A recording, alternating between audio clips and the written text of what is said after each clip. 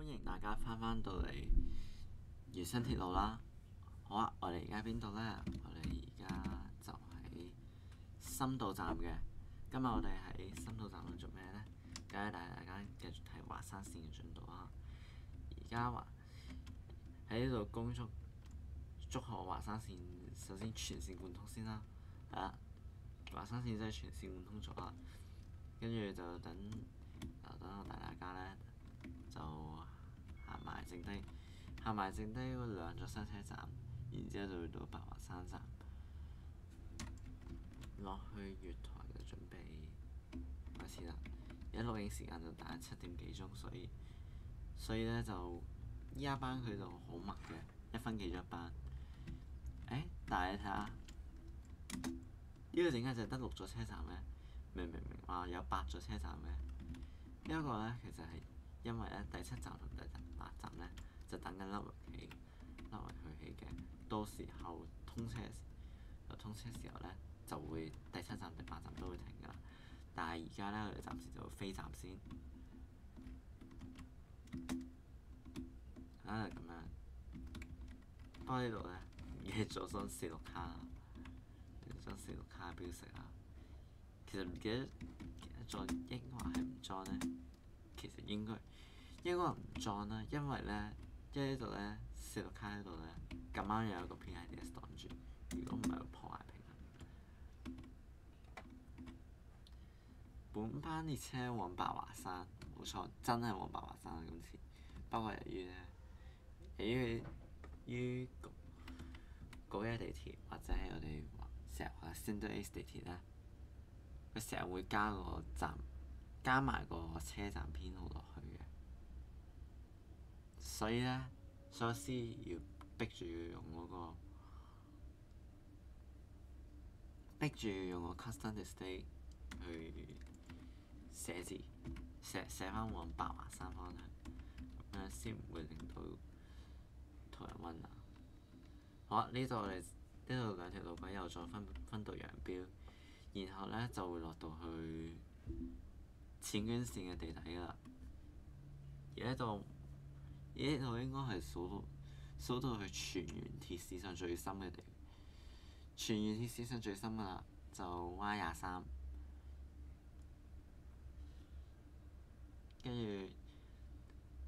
跟住俾大家睇下呢一度呢，其實除咗用2條路軌之外，1條路軌其實都係通㗎。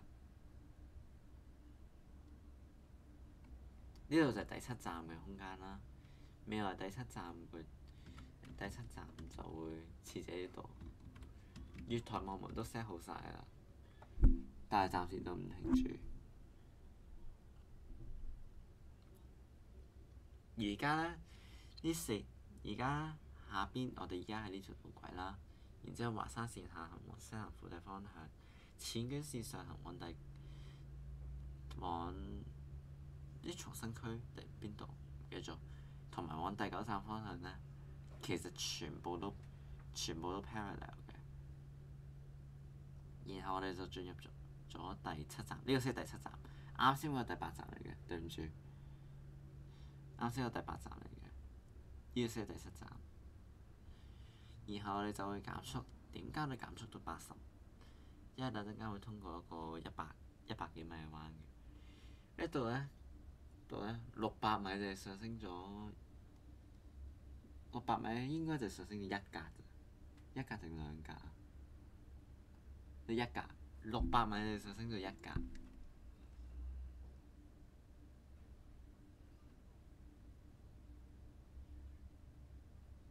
然之後2條路線又匯合返啦，由淺捐線出返嚟，2條路線又匯合返。然之後呢度呢，會喺短900米上足30米嘅，平均坡度高達6.6%。然之後我哋就到水晶樂園站啦。水晶樂園站就設置喺一座島上邊嘅。島上邊呢，就係水晶樂園嘅水晶島啦。因為呢一座島裏邊充滿住好多嘅紫水晶，水晶樂園站名因而得名。水晶樂園顧名思義就用咗紫色作為本體啦，再加埋啲相思木，因為咧 Terralift 地形裏邊咧就用咗相思木作為嗰啲水晶樹嘅樹幹嘅樹根同樹幹啦。呢度用咗 UniPIDS 46卡車嘅標示都顯示咗出嚟嘅。呢度咧亦都有原鐵最寬闊嘅月台。如果計埋側邊嘅話咧，就長31格，唔計都有23格。所以你見到呢座車站咧，比平時其他車站都要寬敞得多，就係因為要配合翻上邊天花板嘅設計，所以先要整到咁大。原本你就係打算整15格啫，但係咧由於上邊天花板等等問題咧，就變咗23格。喺呢度冇乜嘢睇下，但係大家睇下橫跨四周啦，因為兩邊有支 X 型嘅柱咧，佢撐住成個結構嘅。而且眼尖嘅觀眾亦都可能會發現到一點，自己兩邊點解會唔平衡嘅？呢兩邊唔平衡咧，其實都係因為設計問題。當初設計嘅時候咧，其實咧個車站係往邊偏咗一格咧，係往呢一邊往東邊偏咗一格，所以咧成個車站結構亦都要順應住往東偏一格。所以你見到啲大堂啊啲嘢咧，全部都對齊，有一個2格嘅偏差嚟咁解。好啦，上去大堂，大家睇下啦，都係基本設施啦。基本設施呢一座車站咧就有四個出口嘅水晶樂園站啦，4個出口，每一個出口都設置咗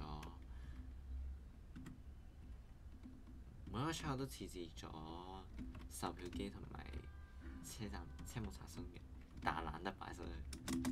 而 C 出口咧呢度咧就有一條少少嘅通道，因為咧原先 C 出口呢度係懸空㗎，所以咧我就專登整一個通道咧，就連通翻呢一個浮空位同埋地面。係啊，成座車站講翻我哋之前話咧，要就住個天花板設計，因為天花板拉到好長嘅，拉到好長月台問題。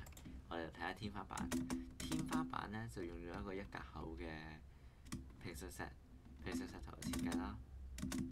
1格厚嘅平信石頭同以往啲0.5格咧截然不同。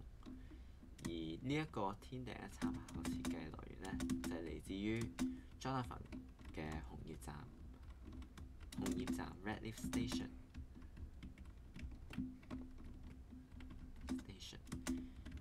亦都而呢一個設計亦都有因應到個地形問題同埋地上地下車站分別而改動咗啲嘅。但係大家睇到呢度先啦，呢個水晶樂園站，大家睇到呢度先。往白華山方向，下一班仲有40秒鐘左右到達。係啊，講翻先啦，點解會有46卡車預留位咧？就係因為而家華山線全線仲係用緊4卡列車嘅，但係未來咧成個系統會翻新上去成6卡車啦。所以咧就會出現咗咁樣咧有2卡車唔用嘅奇觀。下一班未來號列車就快到達啦，我哋就會去繼續往白華山方向前進。下一站係白石平原。經過咗幾隻今晚上返嚟地上段之後咧，我哋就會經過一座大橋。沿途你會見到有兩條冰柱嘅，呢2條冰柱係一條冰柱係一條冰柱，定2條冰柱啊？一條冰柱啫。過咗一條冰柱之後咧，就代表你就快到白石平原站啦。咁轉下間功夫，我哋就嚟到白石平原站。白石平原站呢，就用咗參考翻附近嘅自然環境，就用咗紫樹木做 support 啦，加埋方解石做地板嘅。呢個車站呢，就採用咗更加式設計，兩邊就設置咗一條連通道，上邊一條連通道連接住兩邊嘅月台。呢一座車站亦都設有兩個出口嘅，睇下啦，有 A 出口啦，西面呢邊係 A 出口，而東邊呢邊係 B 出口。呢一座白石平原站呢個標示4個卡式嘅標誌啦，睇下啦。白石平原站呢，就出名就有啲地熱泉，而啲地熱泉呢，就係地熱泉，而地熱泉亦都成就咗另外一個觀光風景。不過呢個站仲未開嘅，就預料等到 Lubbock 同埋 Cinders 嗰邊呢，搞掂好晒啲嘢之後呢，成條華山線先會開通嘅。可能我會分階段開通，可能會先開通到去深度站定係點啦。但就一定唔會全線開住先啦。而呢度亦都設置咗 protective barrier， 等遊人難以進入。其實應該進入到嘅，呢度其實係一個兩格空間嚟嘅，冇錯，一個兩格空間嚟嘅，所以呢，我哋仍然仲可以入到嘅。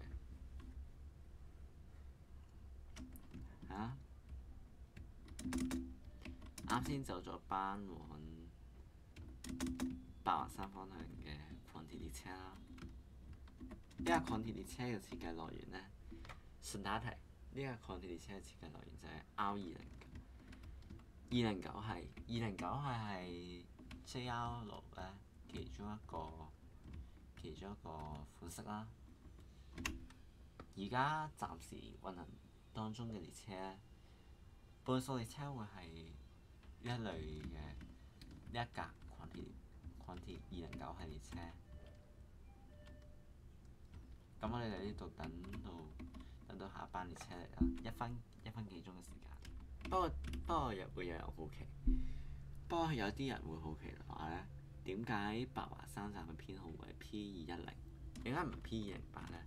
原因係因為呢，原田喺後邊仲規劃咗南邊仲規劃咗一條延線到 P201嘅，而呢個 P201 呢，就係 P201 就係綠花市站啦。下一站白華山乘客可以轉乘閃焰王牌線、紫貓怪線或大南線。Next station, Shirakaba Mountain Interchange Station for the Cinders Line, Shins Line and Furet Line。呢度經過一個露天路段啦，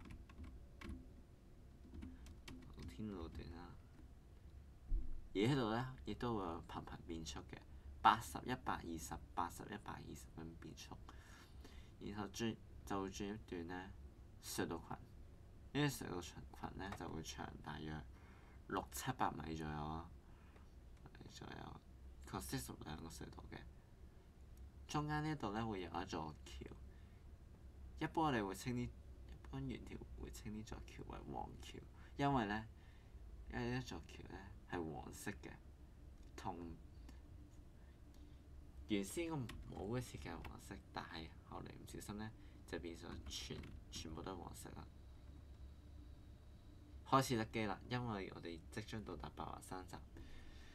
未來呢度白華山站將會成為5線轉車站，由於呢一個Cinders 嘅月台設計呢，全個月台長度將會係127格，所以你見到呢度呢會有一個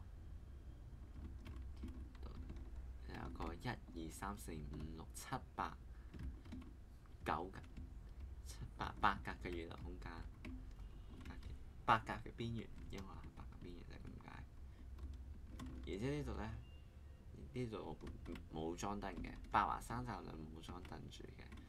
而且因為白華山站仲係 test 階段呢，電梯都仲未裝住嘅。咁我哋呢集呢就會到此結束啦。下下一集呢，我哋就會繼續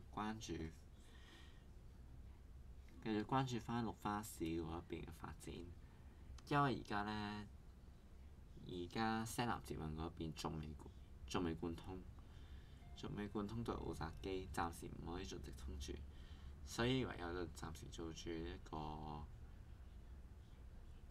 綠花市嗰啲嘢先啦。咁我哋呢一集就到此結束啦，記得多多支持訂閱啦，like and subscribe， 同埋記得開 long 啦。咁我哋呢一集呢就到此結束啦，我哋下集再見，拜拜。